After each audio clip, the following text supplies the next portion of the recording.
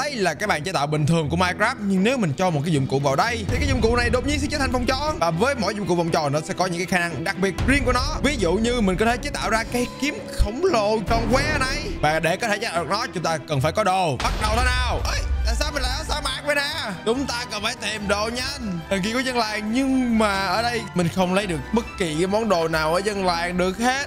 Trừ cái này.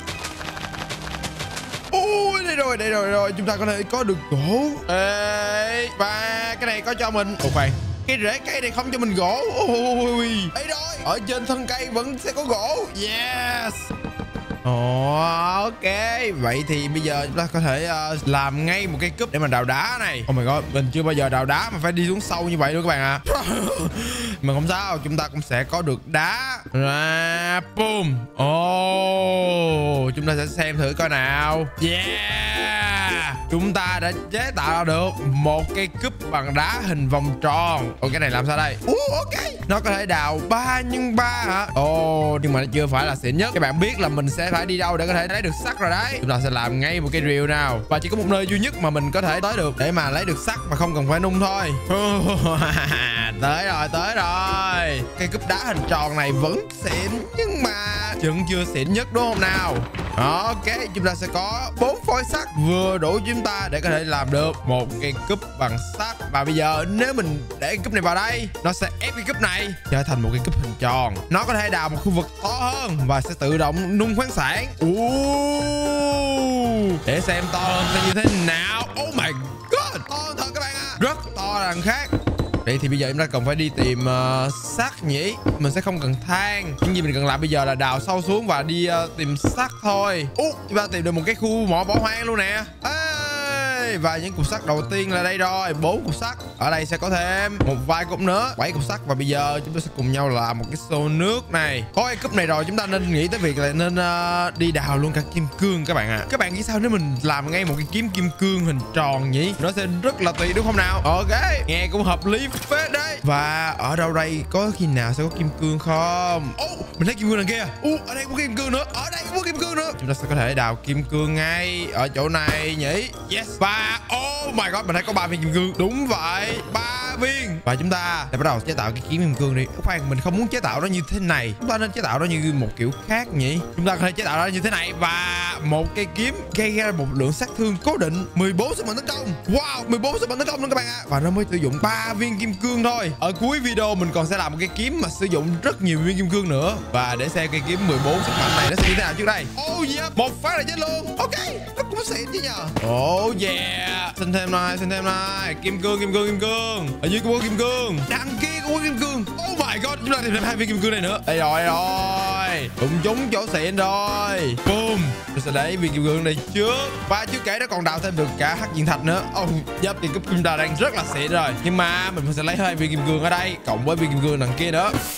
6 viên kim cương rất là hợp lý rồi đấy. Bây giờ mình sẽ cần tìm một con Enderman nữa. Sẽ có một cái công thức bí mật ở trong đây các bạn ạ. Và nó sẽ sử dụng một con Enderman. Đây rồi, Enderman. Mày với nào.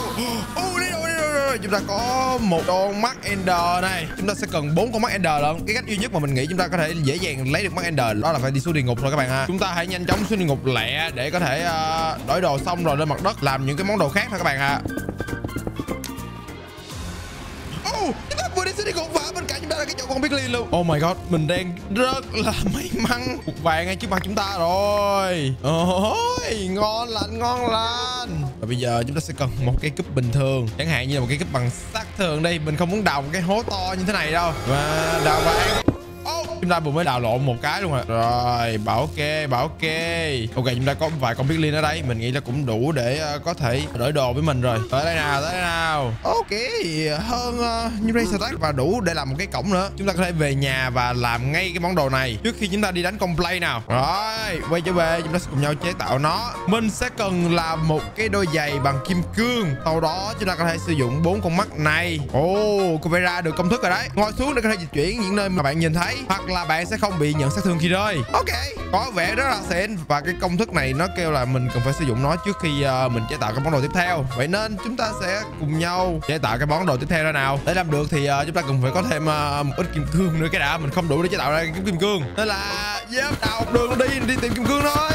Đây rồi. Hãy cùng nhau làm một cái cúp kim cương đi nào. Và bây giờ ok, chúng ta sẽ làm được. Oh my god, cái cúp kim cương kia nó nâng cấp thành như thế này đấy à? What the heck?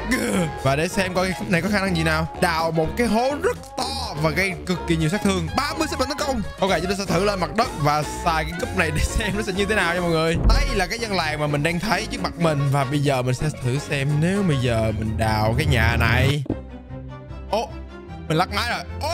Ôi không, nó đào hố to lắm các bạn ạ. Có vẻ là như vậy. Và oh my god, nó siêu to luôn. Và bây giờ mình sẽ đào xuống thêm một lần nữa.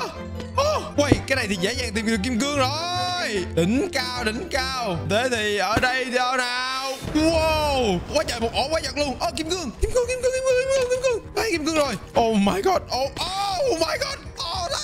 Ôi, đây rồi. Mình cũng không được đánh quái vật nha các bạn. Mình không được đánh quái vật nha. Nó được tính như là đang đào thêm nhé. Và các bạn ở dưới là bedrock, chúng ta không nên đào xuống dưới đâu. Ok, mình nghĩ là chúng ta đã đủ kim cương để có thể chế tạo ra cây kiếm rồi. Nhưng mà mình nghĩ sát thương của cây kiếm kim cương nó sẽ rất là mạnh. Vậy nên là chúng ta sẽ cùng nhau đi xuống địa ngục để đánh con play trước. Và có viên kim cương đây. Đào nó thôi nào. Dịch chuyển. Let's go. Bây giờ thì đi đánh con play nào.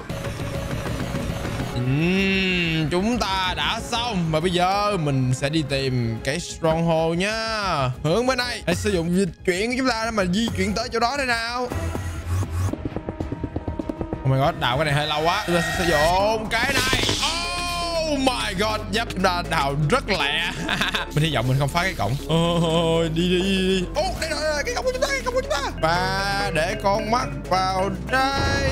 Chúng ta còn phải chế tạo ra món đồ cuối cùng nữa. Bây giờ mình sẽ thử để cái que vào giữa. Và sau đó xung quanh của nó sẽ là kim cương. Đây rồi. Chúng ta chế tạo ra một cây kiếm to khổng lồ. Để xem cái kiếm này khả năng gì đây. Chuột phải để bắn ra những cái tia bằng cây kiếm, cây sát thương và 18 sức mạnh tấn công. Nó không bằng với cây rìu, nhưng mà để xem nó sẽ trông như thế nào đây. Ok, bây giờ thì chúng ta cùng nhau quăng cái này lên trên. Sau đó sử dụng cái này. Ok, nó có khả năng có thể phá hết những cái trụ hồi máu nha. Mình rất thích những cái nào mà phá được trụ hồi máu. Hết trụ hồi máu luôn Rồng ơi. Nếu bây giờ Rồng xuống đây mình hay đánh nó bằng cái cúp này đó các bạn ạ. Để làm một bộ giáp kim cương luôn coi nào. Trưởng vào người đó. Rồng xuống. Đến lúc xài cái cúp rồi. Ấy, không được à? Mới sát thương được mà. Oh my god. Yếu vậy. Oh my god. Ok, mình cứ nghĩ là một phát là con rồng chết luôn, với cái cây cúp này nó yếu rồng yếu vậy. Man. Ok, em chết. Mình phá luôn cái cổng đi về rồi. Ok, các bạn mình đã bị kẹt ở đây. Và nếu bạn nào muốn mình thoát khỏi trong này thì có thể ấn vào cái video trên màn hình ngay bây giờ để qua bên đó xem những cái video mà mình đã không còn ở dưới địa ngục nữa. Và đừng quên để lại một like và một bình luận nhé. Còn bây giờ đây ấn vào cái video trên màn hình đi nào.